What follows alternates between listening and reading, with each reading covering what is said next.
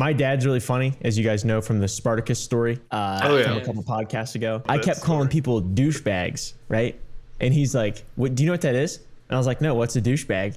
And he's like, "Come on, son, I'll tell you." So we went down in the basement, and he was just like, this whole thing was just him setting up a joke. He's like, "Well, it used to be how women clean their, there are other parts that we don't have."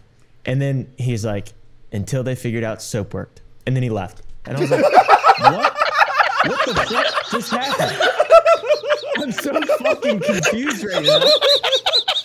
He's such a funny fucker. Like very shortly after that, I was like, "Dad, you took that joke was so." He said a joke or something. I was like, "That was so funny. I almost busted a nut." I was like 12. I didn't know what the fuck it meant. Also, busted a gut is very similar.